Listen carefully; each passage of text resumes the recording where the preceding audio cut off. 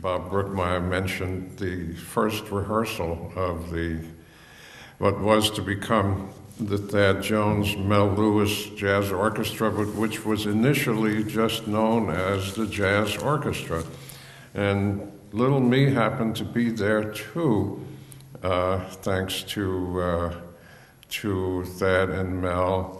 And as Bob said, it was the A&R studio right upstairs from Jim and Andy's, which was a wonderful musicians hangout on 47th? 48. It was 48, right. And Jim and Andy's was owned by Jim Colivares, who was a great friend of musicians. And Andy, there was no Andy. Andy was Jim's cat. They also, aside from being a watering hole, it also featured a small but excellent Italian menu. I can still taste that spaghetti sauce, although it was probably not quite as good as the one at the half now. Anyway, that first rehearsal was really something that indicated that something big was going to happen. And in this case, I'm going to interject myself a little more because I did follow the band in its early stages very closely, and I had the pleasure of really writing about it for the first time. I was then New York editor of Downbeat, and that first rehearsal was in December of '65, and in February of '66 came the first Monday night at the Village Vanguard, and Bob was there, of course, and that was sort of a conspiracy. There was a disc jockey in New York then named Alan Grant, who also had been introduced to the band in its very earliest incarnation, and Alan enlisted me, and we descended on Max Gordon, and Mel, of course, was a great proselytizer as well.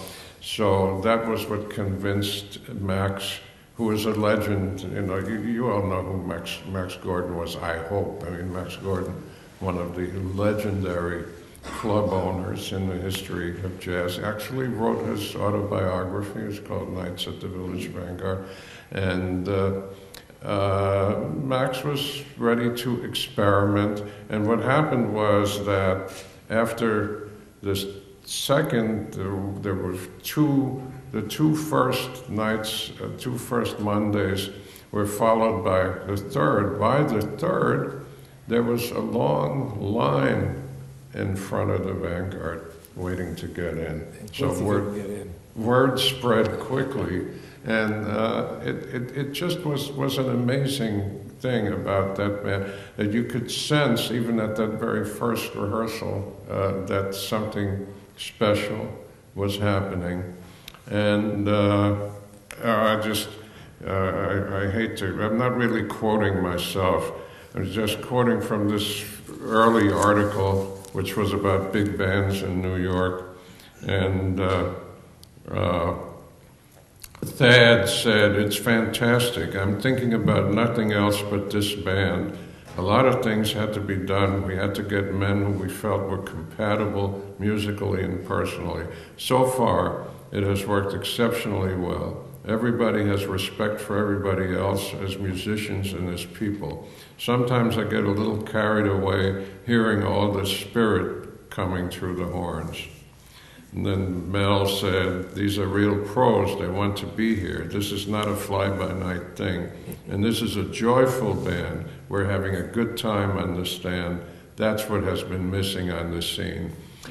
You know, what was happening, a lot of the guys, most of them actually, at that time, believe it or not, there was quite a bit of work in New York for jazz musicians in studios.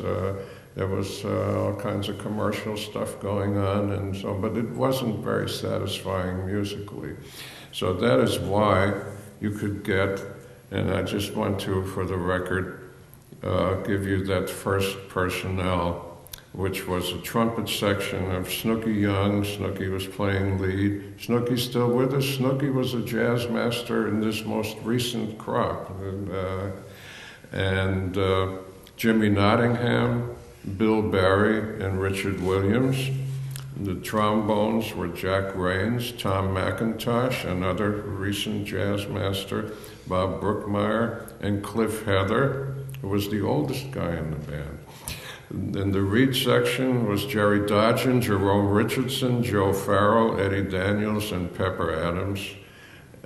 There was a guitarist, an acoustic guitarist, who actually had a stance somewhat like Freddie Green, and his name was Sam Herman.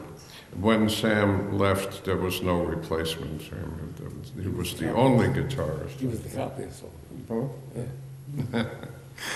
And then there was none other than Hank Jones, Dad's brother, on piano, and Richard Davis was the bassist. It's quite a lineup. Anyway, we all know, or we should know what happened from then on. Another thing that Mel said in this interview, which bears quoting, he said, "Thad makes quite a front man for the band. He's calling signals like a real quarterback."